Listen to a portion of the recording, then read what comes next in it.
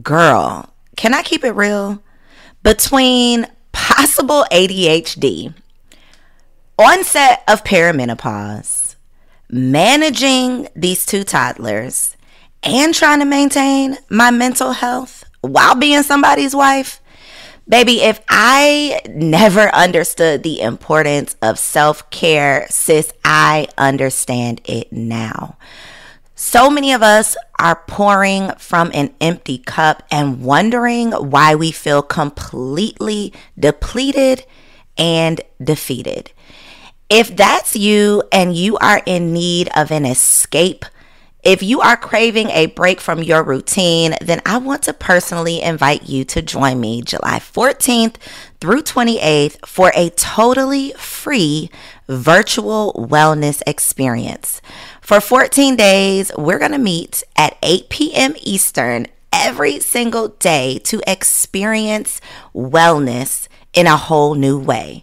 I'm talking guided meditation, yoga, breath work, group therapy, grief counseling, sound bowl therapy, and so much more. If you're interested in learning human design, all about your attachment style, or you want to figure out how you can maintain your mental while managing marriage and motherhood, this is for you. Join me at the Selfish Summer Summit by tapping the link in the notes below. You deserve to get a little selfish, sis. Welcome back to another episode of the Girl Stop Playin podcast. It's your favorite homegirl, Coriel, here to encourage you to stop playing with your potential and start working for what you want in life and in love. You already know I'm bringing you the information and the conversations to help you make the money and get the honey. You can have it all as long as you are willing to work. As always, I got a working woman in the building. We got Stormi Banks in the studio. Welcome to the show. Thank you. Thanks for having me. So I feel like you are like my social media friend in my head. You are here in real life. I'm so excited to talk to you because what you are an expert in, I feel like the people need to know. Absolutely. Baby. But before we get into the business, we got to get in your business just a little bit because I think it's super interesting kind of the way that you got into this business. It came from kind of a painful situation. So can we talk about it? Yeah, absolutely. So I'm glad that we're able to talk about this because a lot of people don't really understand the difficulties that come with finding your path and finding what your actual purpose is going to be in life. And they'll kind of get stopped by the things that happen along the road, right? So for me, I thought I was going to be a hairstylist. Like I had dedicated my whole life. I went to school, I, trained under the best people, and I literally was doing hair for years. I can tell. Did you do your own hair? Yes, honey. It looks good. And I'll slap a wig on so fast. It looks good. Thank you. Yeah, so once 2020 hit, COVID was coming around and a lot of people were shifting, as was I. And New York had shut down completely for like 6-8 months. And so I was like, I have to make something shake. I got to pivot. I got to find a way to keep my bills paid and make some money. So I decided to move to Tennessee, which is where one of my homegirls had a hair salon at. And I was working in her salon, saving up money, like building up capital, ended up saving up like $50,000. And it wasn't cash because it was for my tips. And I was like, oh, girl, Atlanta's open. Like, we should go to Atlanta, open up a salon. I started going out there, showing her on FaceTime. That's my homegirl, 10 years. Everything's great. Came back from Atlanta, from the apartment that we shared together, went to go open the door, and the locks were changed. I said, okay, maybe it's not working. I'm jingling it, but it's still not opening. So I'm calling her. No answer. Immediately, I'm already thinking, okay, my money's in there, my computer, all my important documentation is in here. What would have been the purpose of this? So immediately after I didn't get a call, I just kicked the door in. I was like, we're not even finna play no games. I kicked the door in. The neighbors was like, you all right? They ended up calling the police. It was a whole fiasco, but it resulted in she had stolen the money. The money was gone. So was it just the money that was gone? Just the money. None of my other items. So she changed the locks and only stole your money? Only the money was stolen. You got to be smarter than that. Only the money. And so when the police came, I was able to show them like, hey, I live here. These are the payments I've sent to her because I wasn't on the lease because she was already there and I had just moved down. And they were like, okay, well, we got to call her to see, did you steal something? Or are you telling us a fib? Whatever the case may be. When she came, She was like, I don't have that girl's money. I don't know where that girl's money is. And I was Not just that like, girl. that girl. That girl. The kicker, though, and I'm going to make an assumption. You correct me if I'm wrong. The fact that it was $50,000 cash, the police probably looked at you like you were crazy, right? Like, no, I was able to show them the like statements that were coming in of like money that I was making through the salon. So okay, they so actually you had a believed paper me. trail. Yeah, so they actually believed me from like some sales I was making in the salon, and they were like, "Why would you have it?" Like they were just asking all the right questions, and they were like, "Well, we're gonna do a search of the apartment, and if we don't find anything, there's really nothing we can do because it's cash." And I was just like. So they searched it. They didn't find anything. I'm guessing she had it in her car or back at the salon, whatever the case may be. But it was gone. So was there a fist fight next? She ran up on me like I stole from her. She said that was for my door. Okay. You can't make this up. Okay. You really can't. What was literally next move? You have gotten into the apartment. The money is gone. The police say, I'm sorry, baby girl. We believe you, but there's nothing we can do. What do you do next? Depression. Depression is what came next. Did you go back home? You went back to New York? No, my mother actually was living in Tennessee. She was born and raised there. So I called her over. She picked me up. First thing she was saying to me was 50,000 to a millionaire. She was like, you're going to take losses. Don't let this eat you up. But it was eating me up. And it wasn't even just the money. It was also the betrayal of a friend that I had trusted for years. You know, over a decade, I've known this girl. And just that really set in for me, and I was just like, well, what am I going to do now? Because in my head, I had all these plans. I'm going to Atlanta. I'm opening up a salon. I'm being a hairstylist. And now I was like, now what?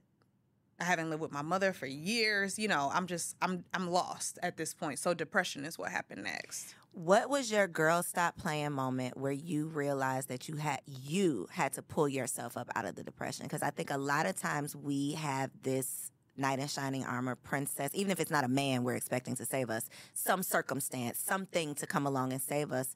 And that can happen, but a lot of times that happens once we decide to save ourselves. So what do you feel like was your decision that, okay, something's got to change, I got to figure it out?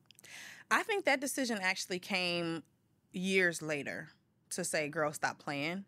Because what had happened is that anger had fueled me for a very long time. And I was running my business off of hurt, off of pain. And that is what helped me create a lot of success, because I had something to prove. I had something to get back the whole time. I'm fighting for my life, running my business and starting my business. And then Girl Stop Playin moment happened when I said, I'm tired of fighting.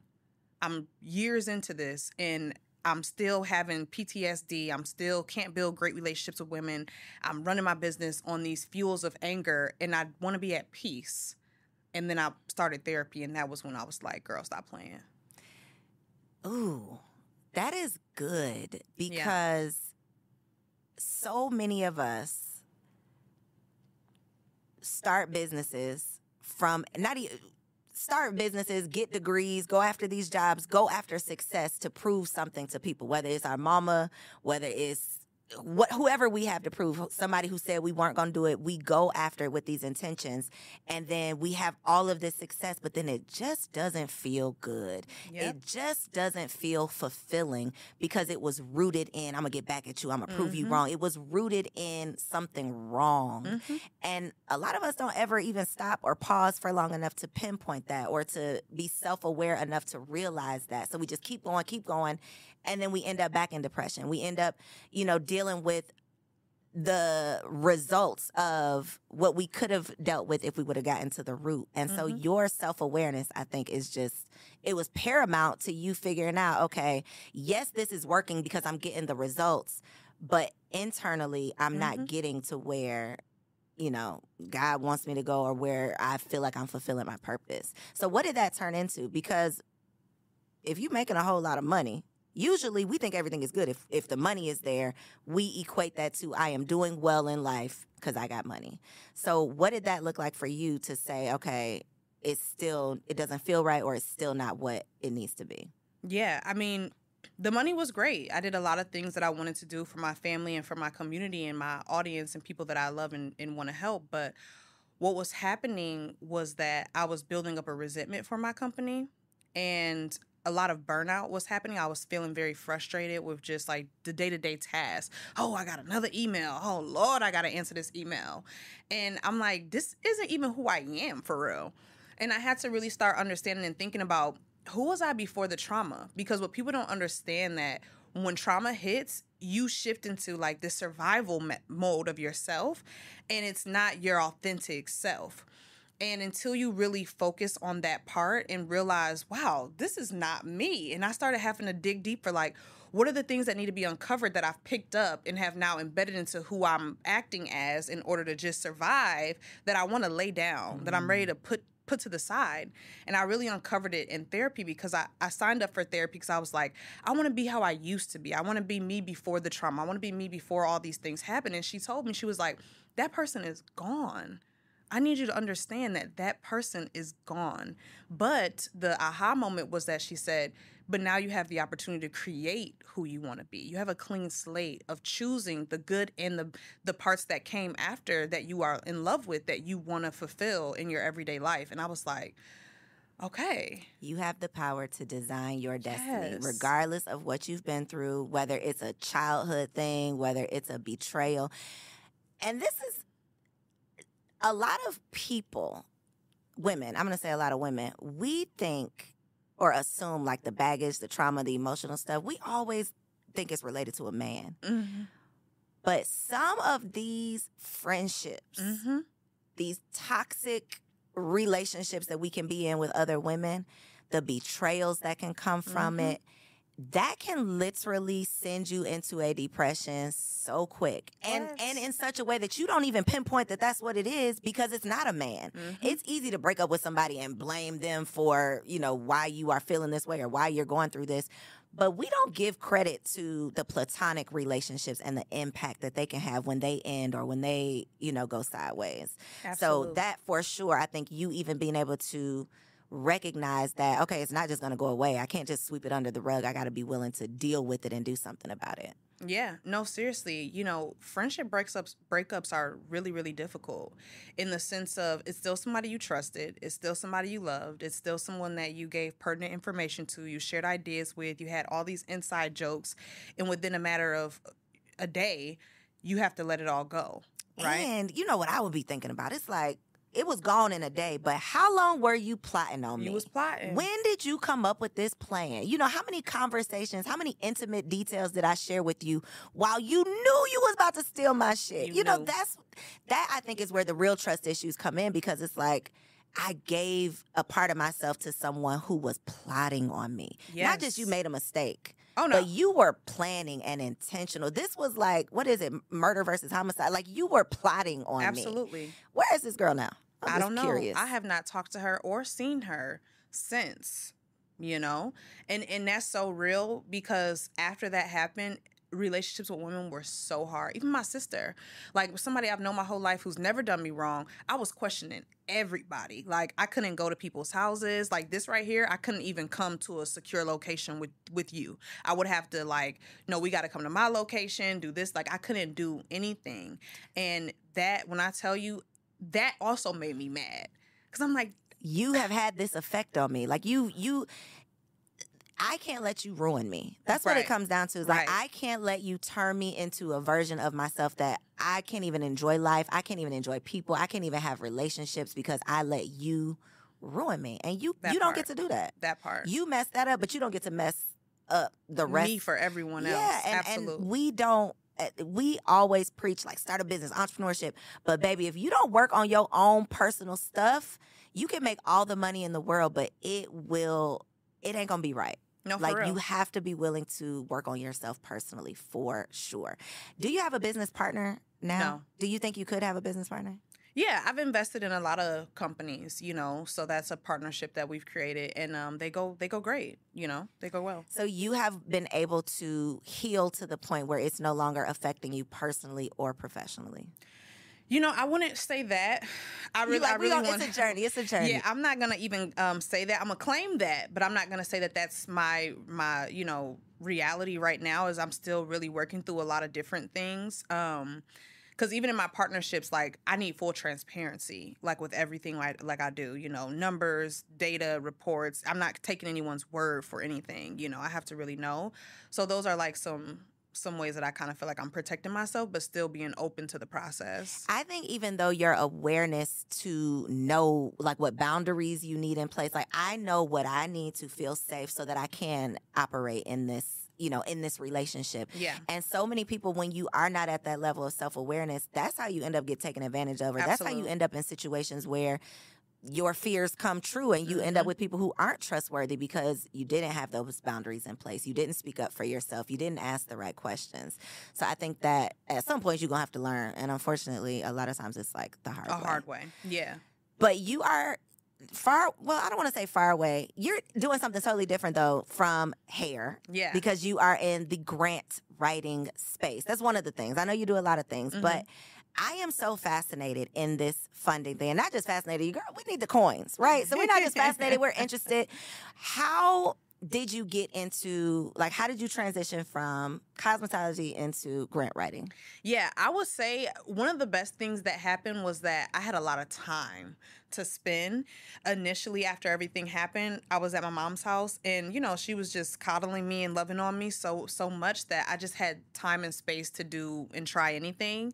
And so I was getting so deep into the web and I'm like, well, how can I get this money back? How can I get this money back? And credit wasn't great and I didn't have a lot of revenue that was coming in from just the business alone. And so I'm like, I can't really get a loan and I can't do my credit cards, but how can I get the money back? And crazy enough, I was online and I found like a congressional hearing one day. I'm on there watching congressional hearings. Like, I'm like, where is the money going? What's aligning? And I found out about grants that they were giving out because they were like, oh, we're giving, you know, $2 million to education this year. We're giving $300 million to agriculture. And I'm like, well, let me find out what's going on.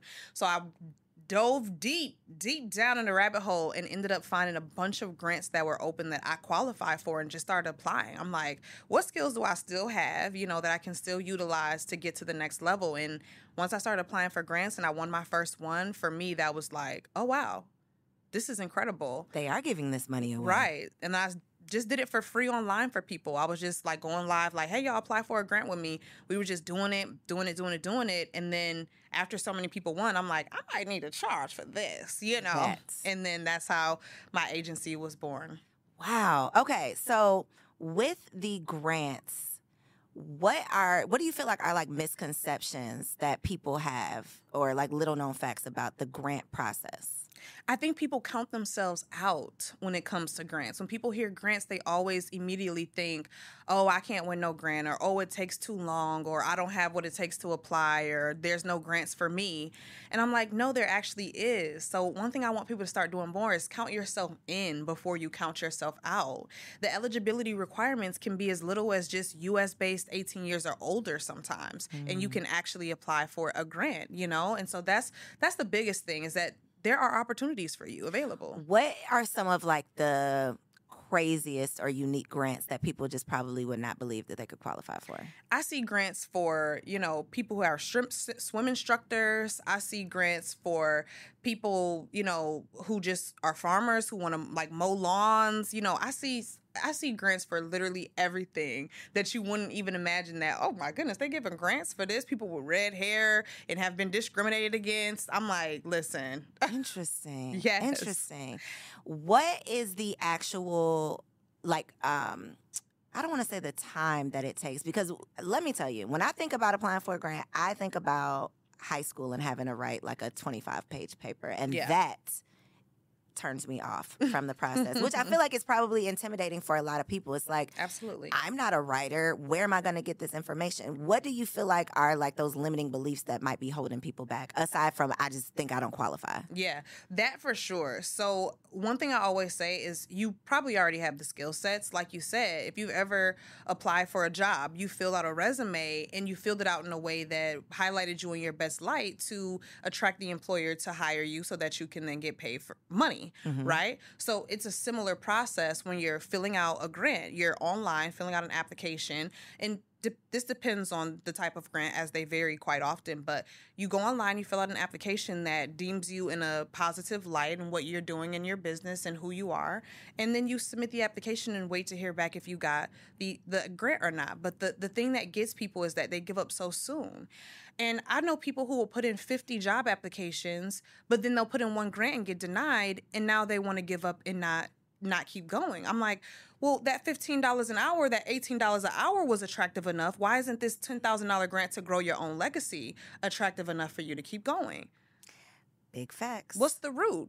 What's the misconception between having or talk about the qualifications? Because I think a lot of times people think grants and they think nonprofit only. Right. You just mentioned that sometimes it could literally be just 18 and up, a U.S. citizen. But what are some, for entrepreneurs, what are some requirements that are typical for grants? Or does it truly just vary grant by grant? Yeah, it really does vary quite a bit depending on if you're going for like corporate grants, government grants, state grants, local. But essentially, that's a great point, because for-profit and nonprofit both can qualify for grants. My company is a for-profit business, and we win grants all the time.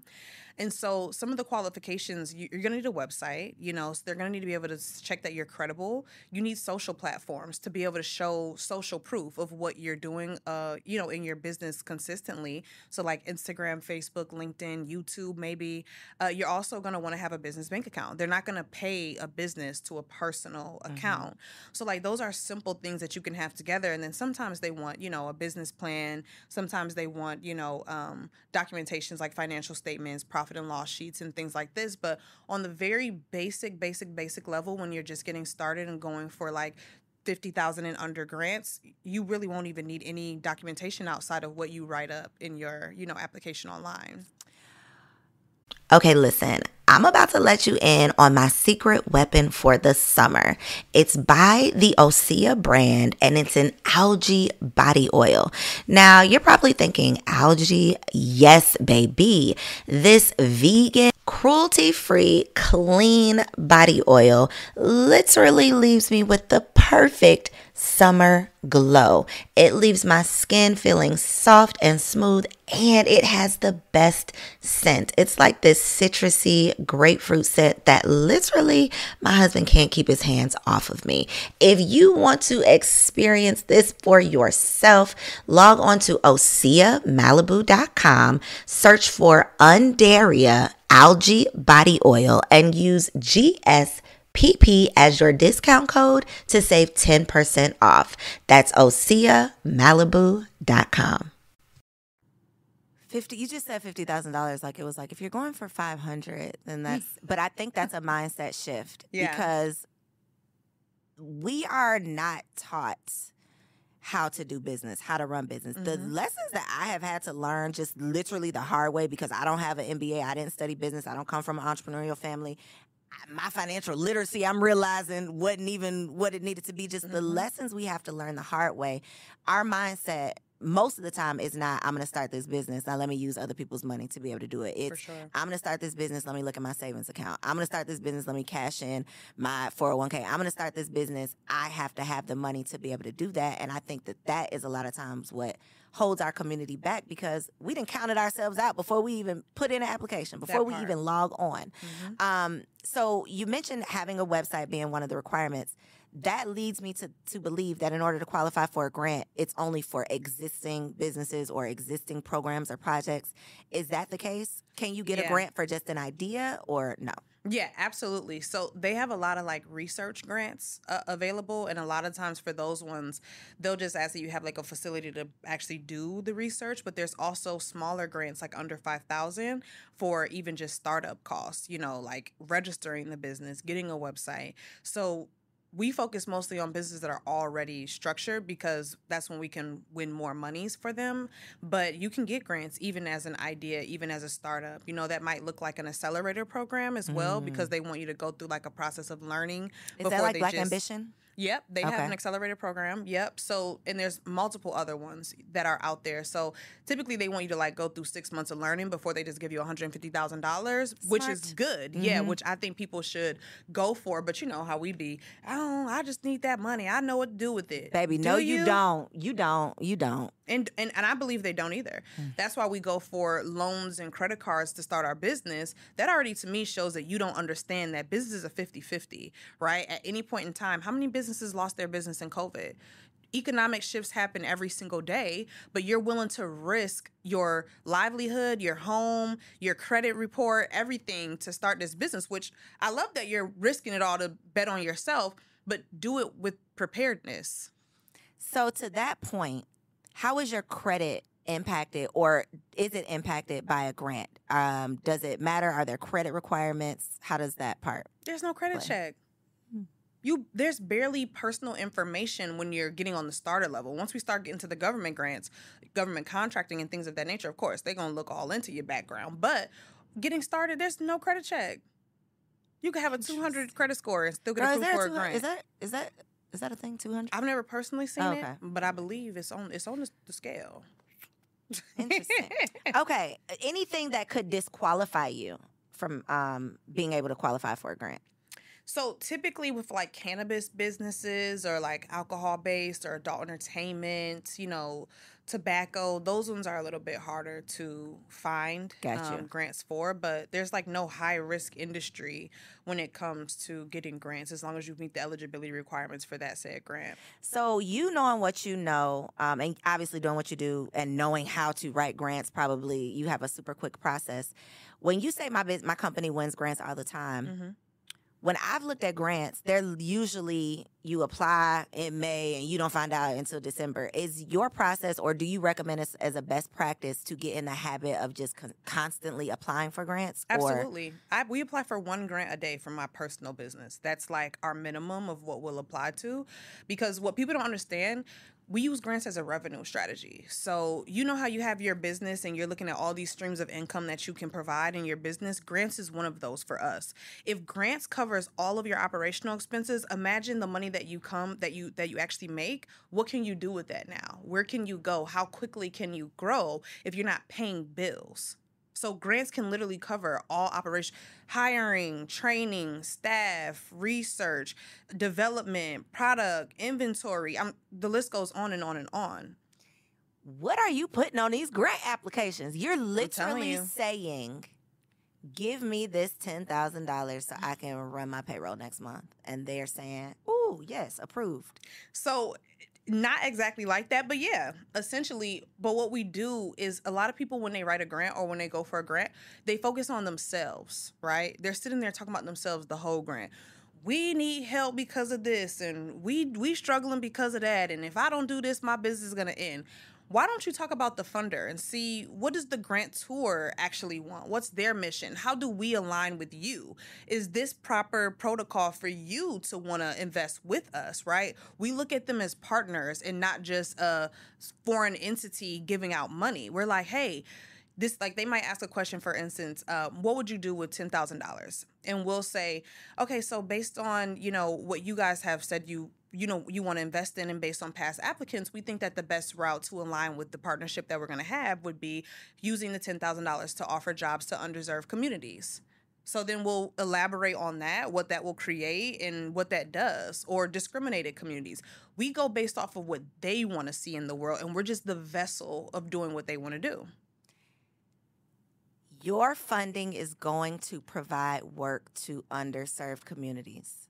Give me this money to run my payroll. It's all about how you say it. That is what I feel like. That's where we go wrong. Yep. Because we don't have the language a lot of times. So that is what comes into the equation of counting ourselves out too. It's like, I know what I'm doing, but I don't know how to explain it. I know what I'm doing, but I don't know how to paint the picture, how to, get my message across in a way that makes sense for you to write this check. Absolutely. So I believe that this is where your company comes in. Yeah. Because you can have the skills, the idea all day, but if you don't know how to articulate that in a way that makes sense to a grantor, then you're just going to be filling out applications all day. You're going to get denied and then discouraged, and then perhaps, you might not get the funding you need, or you take out a risky loan that costs so much money, and now you're back at square one with debt. Okay, so I need you to tell the people how your company can assist them and talk about the process, that you all work through. But before I get into that, what was I about to ask you before that?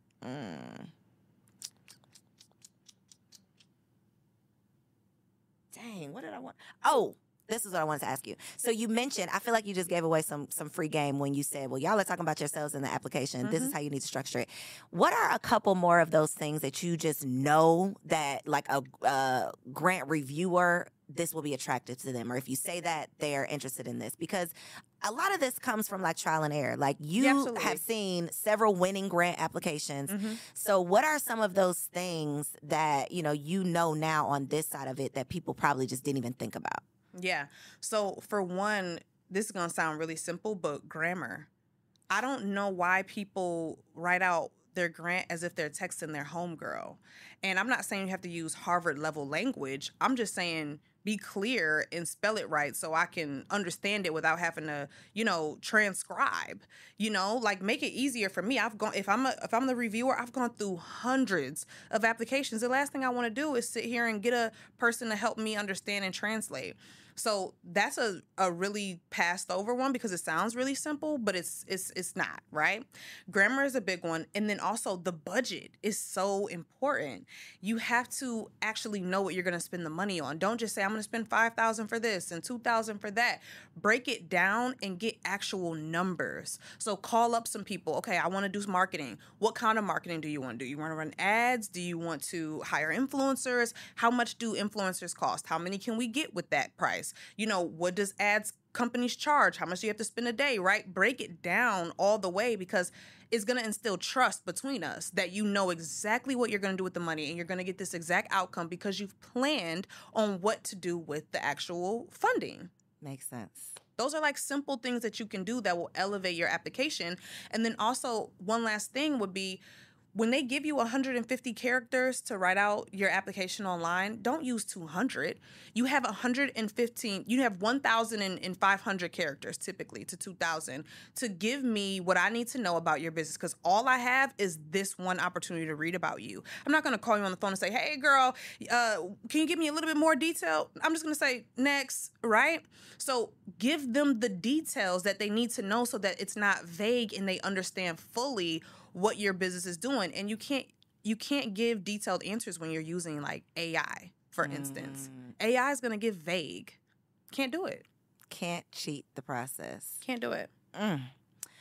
Okay, so your company has figured out a way to assist and support the process in, I think, like a super unique way. So talk about how you all are supporting entrepreneurs in getting funding. Yeah. So through our process of like working with hundreds of entrepreneurs, what we've seen is that they just want it to be simple and they want it to be done. They don't want to have to spend another 30 hours learning something, figuring something out, or doing it themselves. So with us, it's pretty easy, right? Once a client signs up with us, we have a simple process of filling out a questionnaire that gives us the basic general information that we need to kind of start understanding your creative narrative that you want to propose.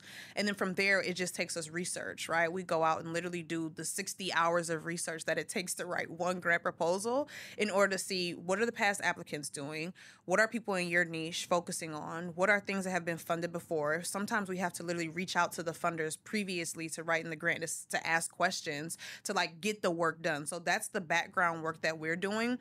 It takes us about 7 to 14 business days right now. And what we do is create the whole proposal. So once you have the proposal, you can utilize that to submit. And what people don't know that's really unique is when you have one proposal, if it's not like for a specific grant, but if you have an overarching proposal, you can use that for multiple other grant opportunities. You might have to tweak, a couple of keywords and phrases in the budget based on how much they're giving, but you can continuously use that.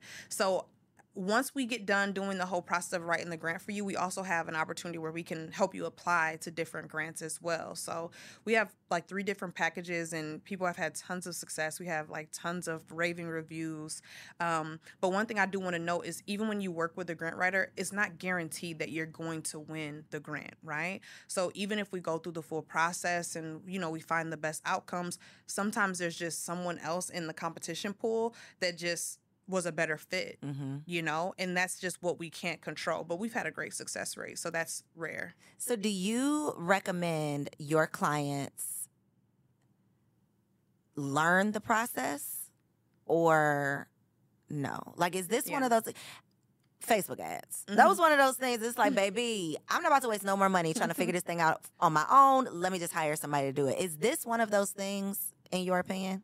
No. I tell every business owner, you want to be an agile CEO. You want to be able to talk to every department on your team using their language and their lingo and understanding every process so that you can actually go for the right answers or give the right direction. Because when you're hiring us as a part of your team. We're not just, oh, we're going to make up some stuff to do and just do it on your behalf. No, like, we need your guidance too. We got to understand your business, understand your goals, understand your needs. So until that happens, we're not going to be able to make the best decisions for you in the grant process. So when they sign up, we give them a grant masterclass to watch. We get on, consultation calls because I want you to understand what's happening, because I also don't want you calling and getting on my nerves. I'm not going to lie, right? I don't want you calling being like, what's happening now? What's happening here? What's happening here?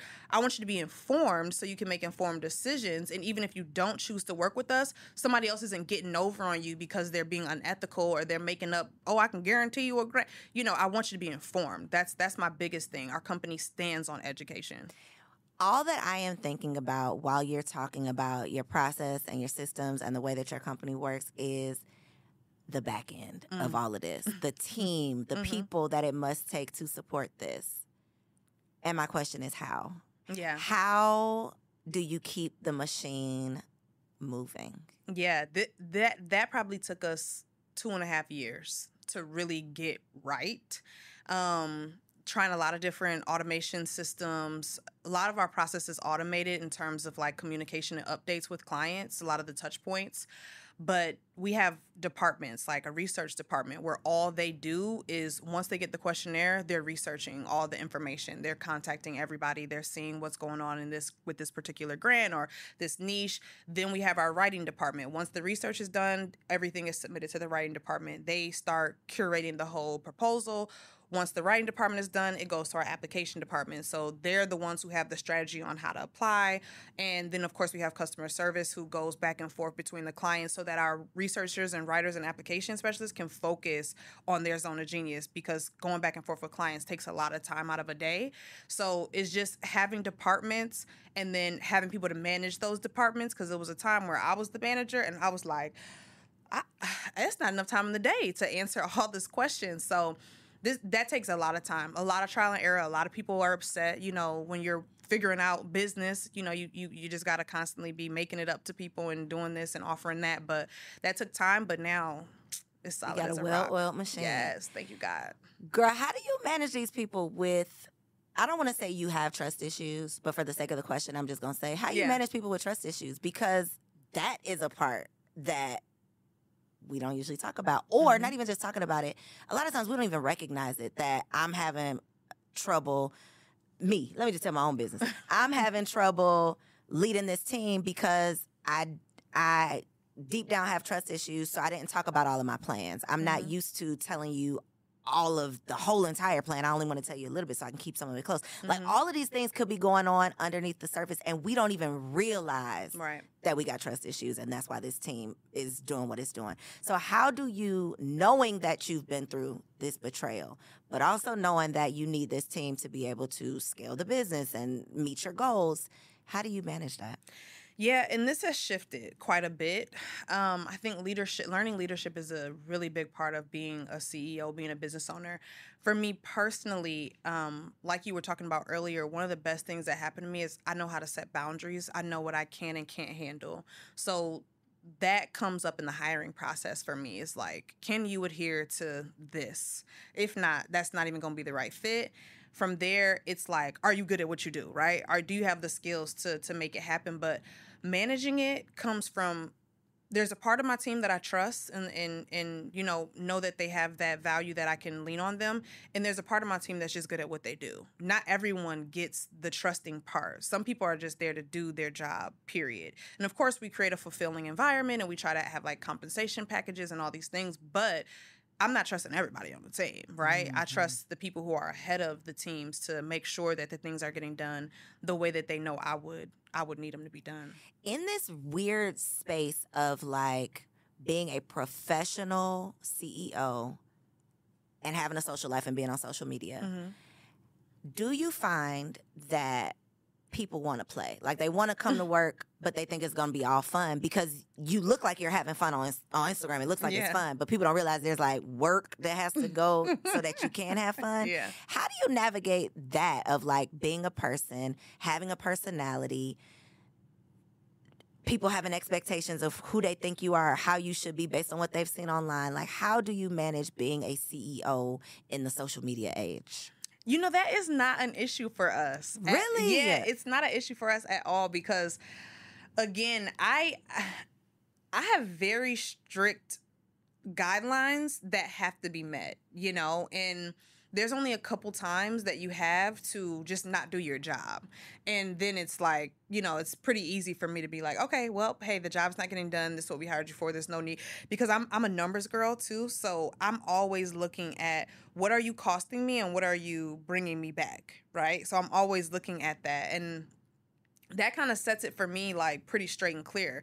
This is a business built on data, built on numbers, built on satisfaction for our customers. And if you're not contributing to that, you're taking away. And it's a simple yes or no for me. I was about to ask you because y'all know my business, but you don't know. I have been working on being assertive so that I don't have to get aggressive. Because I usually just passive, aggressive. Right. That does not work well. I also have trouble with tough conversations, uncomfortable conversations. I avoid conflict, all of the things. So I wanted to ask, how do you navigate tough conversations? But then you said, I'm a numbers girl. If it don't make sense, it's a yes or it's a no. Is that the mentality you have? Like, this isn't personal. I'm not in my feelings about it. The numbers don't make sense, so you got to go. Is that like your perspective? I think some things that we've implemented is daily goals. Like these daily goals have to be met. And they're not like, you got to make X amount of dollars. It's not like crazy goals. It's like, hey, I used to do this job too. So I actually know how much time you need to do it. So do the job. Daily goals, end of the day report, letting us know what was done. And then of course, someone to go back and check that it actually really was done. And then from there, it's facts, right? We're not arguing because emotional driven things that are happening in the company or I don't feel like my needs are met or whatever. It's, hey, so on Tuesday, May 31st, 2023, you did not meet your daily goals. You missed this, and that. This happened. Let's talk about why it happened. Oh, on June, this also happened. Now it's becoming a pattern. Unfortunately, this isn't the standard that our company holds. That's it. That's how you get it out of the emotion is it's plain and simple. I mean, the numbers is here. The proof is in the pudding. I'm the same way with my clients. I'm a very hold everybody accountable person. Like, hey, girl, they'll be like, oh, I didn't get this and I didn't get that. Hey, girl, so on March 31st, 2024 at 10:01 a.m., this was sent to you via this email. Can you confirm this email? Let me know. Hey, yeah, I see it now. Okay, great. Goodbye. You know, I'm just like, let's just all be accountable for what we said we was going to do. Period. That simple. Yeah. That sounds pretty simple. It really is. And that cuts out all of that extra. Ain't no riffraff. Girl, she don't play. Can y'all tell? She do not play, okay? So for the people who are watching this that need some funding, which is everybody. Wait, last question. Can you only get grants for businesses? Like, can you be, because you said a research grant. So can you just get a grant? You said red hair and discrimination. So not just entrepreneurs, but do you only work with entrepreneurs? Yeah, we work with for-profit and nonprofit companies. Okay, so don't come to her with the red hair thing, okay? She's not about to play with y'all. But if you are a for-profit or a nonprofit and you are in need of funding, how can they find you and where can they follow you? Yeah, so my company is called Pink Print Firm, which you guys can find online at pinkprintfirm.com. And then, of course, you can always follow me on Instagram at Stormi Banks, and that's Stormi with an I and 1_. And shoot me a DM, talk to me, whatever questions you have, we're here for you. Listen, y'all know that I am all about using this platform to put y'all in connection with people who are who they say they are and who do what they say they do. So holla at my girl. Her info is linked down below. She has the testimonials. She has the receipts. I am I'm here for a receipt. Hello. Okay, baby. I want to verify that you are who you say you are and you are going to do what you say you will do. So check her out. Make sure you subscribe. Follow her online and let me know when you get some funding. Okay. Thank y'all for tuning in to another episode of Girl Stop Playin. Like this video, share it with a friend, and make sure you subscribe for more. I'll catch you on the next episode.